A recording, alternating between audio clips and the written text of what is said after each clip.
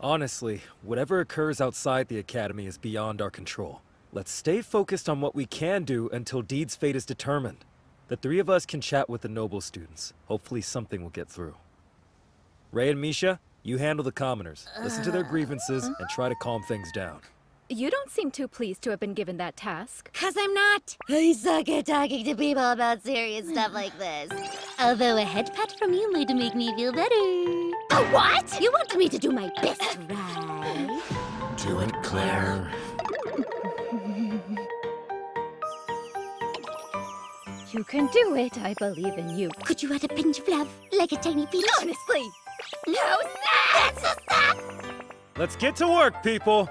We've got a campus to quiet down, and not much time to do it.